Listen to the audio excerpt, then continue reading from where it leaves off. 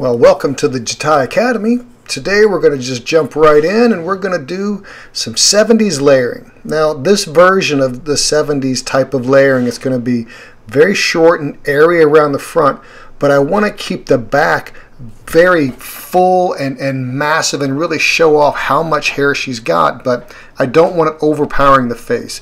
And that was really prevalent in the 70s. So we're going to start here with a natural or center part.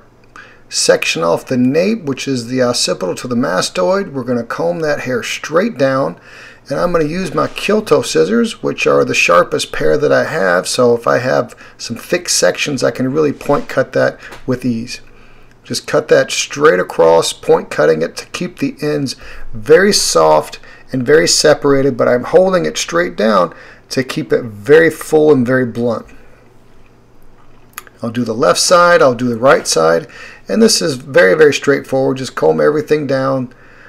Try to not flip my fingers. Try to keep that parallel to the floor, but I got a little flipping there, but that's okay. Since I'm point cutting it, it's not going to be that big of a deal.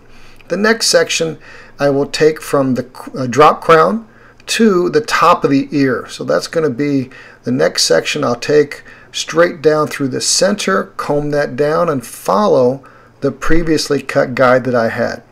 Point cut that straight across. So by point cutting, I get a nice separation on the ends, and it forces it to separate into little pieces, but I don't get a whole lot of airiness that I would get if I was to use a razor, which I'm going to use a little bit later on. But right here I want to keep this very solid. And I'm just going to go through, cut the left side, cut the right side, and I'll keep taking sections until I run out of length and to where everything is almost all one length here across the back and across the sides. Now here we're going to move into our face framing, which is going to be the shortest layers we're going to do, and we're going to start right at the top of the ear, which is going to go to the first flat section right off of our center or natural part. I'm going to comb that straight down and forward, pin all this other hair out of the way. I'll start right in the center, and I'm going to use the plie, the razor without the guard. And I'm going to take a very broad stroke. You can see me measuring it. I want it around the tip of her nose at the longest. But I want a very broad stroke to keep that real light and airy around the front. After I cut my first section here, I'm going to go move to the left and use that as my guide length, and I'm going to cut this fairly short around the front considering how long her hair is, but I'm still keeping a very broad stroke to keep this very light, and I'm just going to pull everything forward and cut this down. And I'm just creating a new guide. Just whatever this guide is, whatever I feel fits, that's how short I'm going to go. After we get our length there, I feel like that's looking pretty good. I'm going to go through and right at the ear, I'm going to cut that shorter going towards that little point so it forces that hair to separate into a strong little piece. Right there you can see how that just forced that piece to separate a little bit more as opposed to it becoming feathered and going back. That forces it to pop out going forward. Pulling everything forward on the right side, just mimicking what I did on the left side as much as you can. So you're just guessing at what the lines are as far as length goes on both sides. So take your time, be diligent with it, and just whittle it in and get it set in like you want. I don't like this little part right here, right there by her cheekbone, so I'm going to take that a little bit shorter right through there, and then I'm going to cut that, etch that out a little bit more right there by the ear to force that piece to pop forward as well. You can see that right there. My next section, I'll take a flat section on top of the head, which is going from the high point of the head to the bone right behind the ear, which is the mastoid. When I pull this forward, I completely ignore the previously cut guide. I'm stepping this about 2 inches longer than what I had right in the center, and then from there I'm creating a completely new guide going down to our length.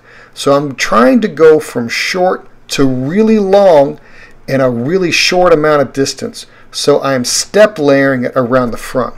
So the first section was shorter. This section is going to be a little bit longer. I'll match it on the other side as well. cutting from the center of the head, right above her nose, down to my length on both sides, so I can keep the movement the same, because the action of the razor is going to force the hair to move in a certain way. So I want to make sure I can mimic my actions on both sides of the head. Now here, this is how I'm going to check my guide to see if my lengths are even on each side. The right side was a little shorter, so the right side was a little longer, so we're going to go through and take that a little bit shorter.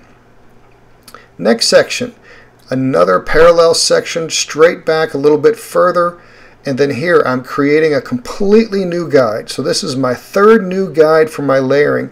Each step that I go, I want to kind of step at about the same length. So if I'm stepping 2 inches, I'm going to keep that 2-inch step with every new layer that I create.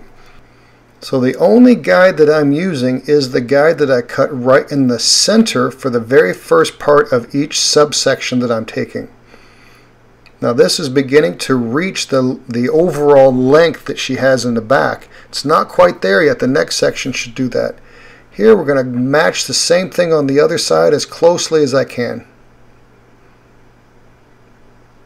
Now you notice the first section that I took, the razor stroke was pretty broad. As I'm moving back, I'm tightening up the razor stroke so it's not getting as broad, so I'm keeping a more solid shape as I go further into the back. Following that through, checking to see if the lengths are the same on both sides. Now this section here, since I'm not increasing the length, I'm going to use the same guide from the previously cut section that I had. If it was that much longer, then I would step layer this part, but it's not, so I'm going to follow the guide that I had before, going down to my length that's in the back. So whatever that length in the back, that's what I'm working towards. So this last section will probably not have any hair that even reaches, so we'll just check it and make sure, and we don't have anything to cut. So we're done with the layering, so now let's go on to the blow dry. And we'll start blowing dry just to get everything dry. I'm going to do a round brush set on her just to give it some wave and some movement. But everything around the front I'm blowing forward and down and then letting her natural growth patterns take over.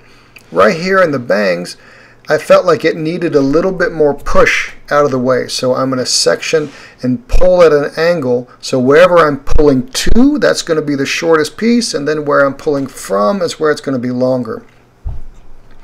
I felt like this first step layer that I had here in the front was a little bit too much, a little bit too solid. So I'm going to take some of that shorter and take some of the weight out of that with my Tokyo thinning scissors. Double checking everything. It looks pretty good. Thank you for checking this out. Please check out the Jatai Academy. We got all kinds of great stuff on there. Leave a comment. Let me know what you'd like to see in the future, and we'll see you next time. Thank you so much.